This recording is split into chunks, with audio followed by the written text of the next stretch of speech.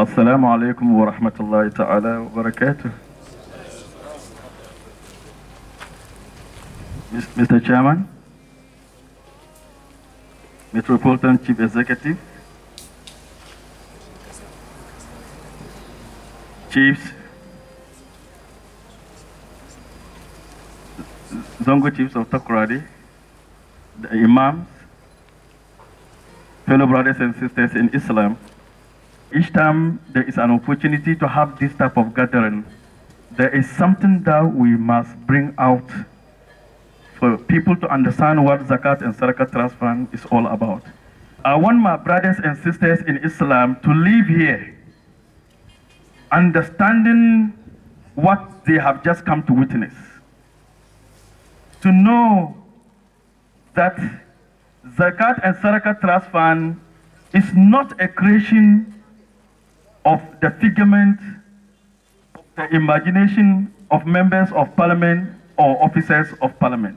Zakat and SADAQA Trust Fund is a calling to each and every single Muslim who truly believes in La ilaha illallah Muhammad Rasulullah sallallahu alayhi wa sallam. Indeed, it is the most neglected pillar as far as Islam is concerned. Of all the 5 pillars of Islam, it is the most neglected. And I'm not the one who is telling you that it is the most neglected. I'm going to share something with you, hoping that Allah will be a witness. You will be a witness to me that this message has been delivered to you too. So that when we are asked whether you heard it or you didn't hear it, you wouldn't have any excuse to say that you didn't hear it. It is a conversation that I hardly want to do, but for the sake of this gathering, please just bear with me for 2 minutes to enable members understand. For whoever is a Muslim here, understand what it means to have seen the Holy Prophet Muhammad sallallahu alaihi wasallam in a dream. I'm just sharing with you the birth of Zakat and SADAQA Trust Fund of Ghana. I had a dream in which I was leading people in prayer. And as soon as we finished with the prayer, I raised my hand to make supplication as we normally do in our mosques. And I heard somebody groaning in front of me. And a voice spoke to me in the dream, the man lying before you groaning is your Holy Prophet Muhammad sallallahu alaihi wasallam. And I turned around to inform the Ma'mum, the people I was leading in prayer, that it is our Holy Prophet who was lying on something that was in the form of a pulpit. And we all ran to him. We just stopped the prayer. And by the time we got to him, wallahi, this was how the hand did. And we all stopped abruptly. And you could feel the power around that indeed we were too dirty and could not be closer to him. And I said, Ya Rasulullah, what is it that is worrying you that you are in this state and you don't want us to come to your aid? And he said, I am in this state because you people have put me in this state. And I said, what did we do that was wrong? And he said, you have refused to observe Zakat. Because of that, fellow brothers and sisters in Islam are suffering. And their pain is my pain, the poor, the needy. It is this pain that I am feeling. That is the groaning that you've heard from me. A gentleman among the congregation raised his hand and said, oh, Ya Rasulullah. In fact, he spoke in Hausa. I'm talking about a dream that later became like a reality. And he said, in fact, he spoke in the typical Zongo way. Well, the Prophet was lying. He managed to raise his body up, even with the pain, and pointed at him and said that each and every one of you must observe it. He didn't give an exception. He didn't look at our faces to see who among us had it or didn't have it. And he said it in pain. Wallahi, as he was going back to lie down again, it was just 3 words that came. Ummati az-zakat. Ummati az-zakat. Ummati az-zakat. I got up from the dream, wallahi, with my 2 eyes open, and I heard that voice echoing away.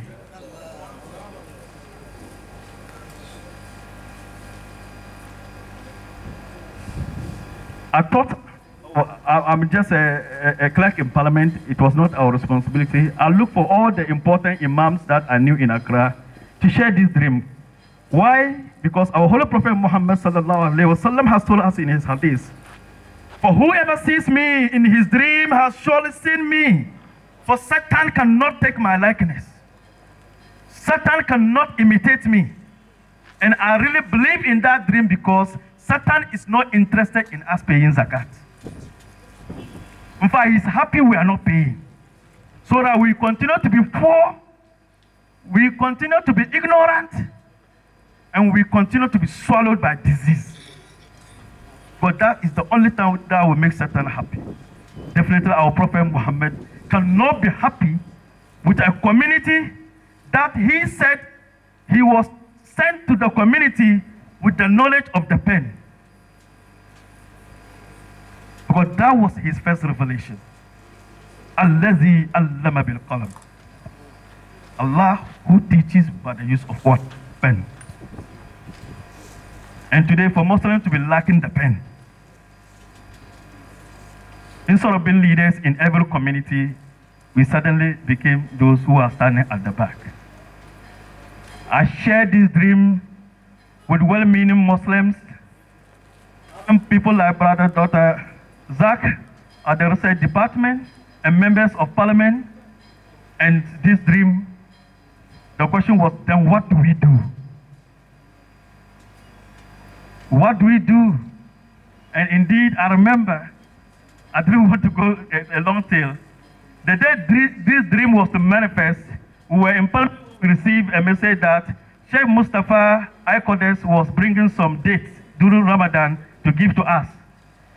And indeed, being the secretary to the Muslim caucus, in addition to my work as the clerk to the Public Accounts Committee, I quickly gathered the Muslims, and we came, and they came with video and everything, and with the Aikodes banner to record us for receiving the dates. And after taking the dates, I took my box to my office, put it on my table, and something just struck me. Look at the box and see what is written on it. Brothers and sisters in Islam, when I look at the writing on it, it was coming from the ZAKAT house of Kuwait. I was shaking. Wallahi, if this food was from ZAKAT, I was not qualified to take it. It was meant for the poor. It was meant for the needy. Fortunately, it was time for Zuhur prayer. We went out there. We have a small veranda where we used to pray, members of parliament and staff together. And the imam who usually leads us in prayer somehow was not there. And everybody turned out to me and said, oh, then lead us in the prayer. ذَلِكَ التَّحْوِيلُ. Look at what Allah did. This was the manifestation of my dream. Because I was troubled, they didn't know that. Even as I was in the mosque, I wasn't thinking even about the prayer. I was thinking about what honorable members of parliament, people who can buy articulator full of debt, had come to receive to go and eat. And I led the prayer, it was Zuhur prayer. When we finished, I turned back to look at, face them, and they thought it was usually the Adwa. And I said, honorable members of parliament, Wallahi, Allah has raised us higher in our society and make us the best of and the chosen ones from our community. But today, Allah has reduced us to the lowest of the low because we have failed to live up to our responsibility. I remember, Honorable Malik Alasan Yaqub was then the chairman of the Muslim caucus. He was there. And they said, oh, what are you talking about? And I said, have you all looked at the box that we have just received from Icones? And like, oh, no, everybody was interested in the day. They don't even know where it is coming from. And I said, it is coming from the Zakat House of Kuwait. And if there's any one of us here who thinks he is qualified to take Zakat, he should raise his hand. And nobody could do that. And I said, today I'll share with you a dream I've had about 4 years ago. That was in 2008, and this dream I had it in 2004. And after I shared the dream with them, I said, after that dream, I have been paying my Zakat. But anytime I'm about to pay Zakat, something prompts me that in that prayer, you were not alone. You were leading people. Why have you left them behind whilst observing it alone? And I shared the dream with them. Indeed, somebody raised his hand. Maybe for the benefit of this gathering, I will mention the name. Honorable Mohammed Ayaraga raised his hand at the back. So, we say, this Zakat thing, they say 1 year, you have to put the who can save money. I will not forget this. That was before he even lost his seat again later. And I asked him, Honorable, when you took your appointment letter as a member of parliament, did you see your appointment letter? And he said he saw his appointment letter. And I asked, did you see your annual salary? And he said he saw his annual salary. And I said, if the one who engaged you was to give this money to you, put it down and gather it and give it to you at the end of the year, will that money have gathered Zakat or not? He said it will have attracted Zakat. And I said, but because the person who employed you knows that he cannot wait at the end of the year before giving you because you would have died of hunger, he has divided that money into 12. And he's giving you monthly salary. But when you take it in a month, you consume everything. And consume everything up to 12 months, including the one that belongs to the poor and the needy. There is the possibility for even the salary worker. If you consider your annual income as your annual earning, and stop our old definition of annual savings. I don't know where that word savings came from in the Quran. From that moment, the thought of annual savings changed to annual earning. And we made it compulsory upon ourselves and did what was noble. All that we were asked to find out, is it possible that our salary is up to the nisab? Yes, we went to the PMMC, the Precious Mineral Marketing Company, to find out what was the value of 94 grams of gold. Our city has gold equivalent. And when we found out 94 grams of gold, it was 1,178 cities. That's for this for the convention, the revaluation of our city. And when we checked, almost everybody, including even the watchman in parliament, was qualified to pay Zakat, except one single who was a laborer. And we stood on the grounds of Sharia and we excused him. And we did the pilot for 2 years in parliament alone. In 2 years, when we called people and said, this is the amount of money we have in our... Everybody said, are you sure? Or are you lying? How could that money be possible? Because it is from the point something on top of the salary that is being taken. Because we also divided the annual Zakat into, that you take from your annual earning into 12. So that you will pay it from your monthly without feeling the pinch. So please, this is the message Hajia has brought to you this afternoon. It is nothing new. In fact, just recently when we met a delegation that came all the way from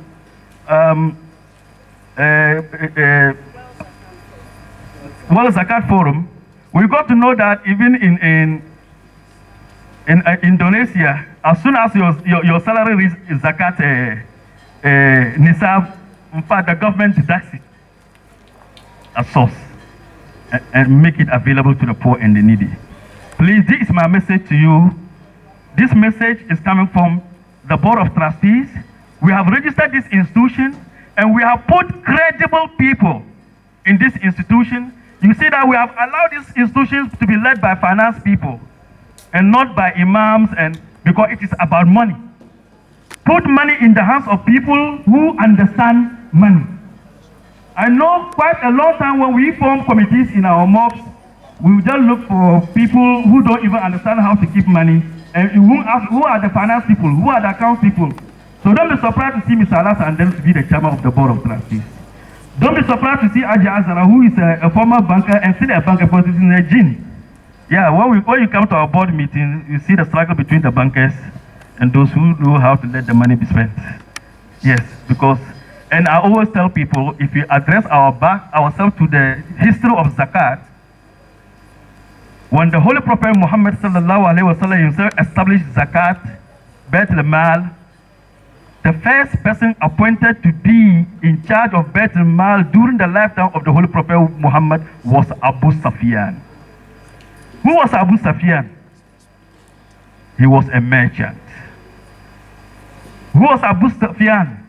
He was somebody who knew to manage the resources of the people of Mecca. If he was looking for people who know so much how to read the hadith, he would have looked for Ali, Umar, and those people. He didn't do that. He put it in the hand of somebody who understood it.